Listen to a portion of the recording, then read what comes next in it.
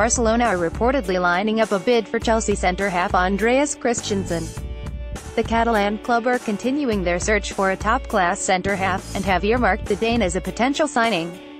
Andreas Christensen has been in sparkling form for Chelsea this season. The Sunday Mirror reports that Barca are long-term admirers of the 21-year-old defender, and have been keeping tabs on him ever since he ousted David Luiz in the Chelsea starting 11.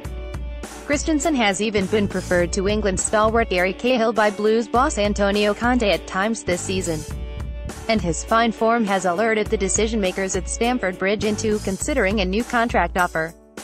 The Dane's current deal expires in 2020, but some impressive performances this season have pushed the Blues into action.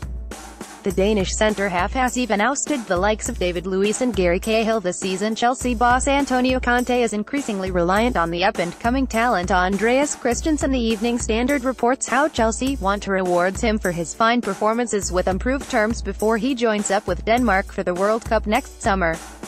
Christensen joined the West London outfit in February 2012 from Brøndby, and was earmarked early on to be a potential star of the future. He's eager honor. Apparently Philippe Coutinho is a Barcelona player. He spent the previous 2 seasons on loan at German club Borussia Mönchengladbach. Christensen has started 16 games in all competitions for boss Antonio Conte, and has been a major plus in what has proved a stop-start season so far. And former Chelsea man Eddie Newton, who now works as their lone technical coach, believes he is the next John Terry. Speaking to Chelsea TV, Newton said, "Andreas is a player that we can definitely have here for the next 10 years.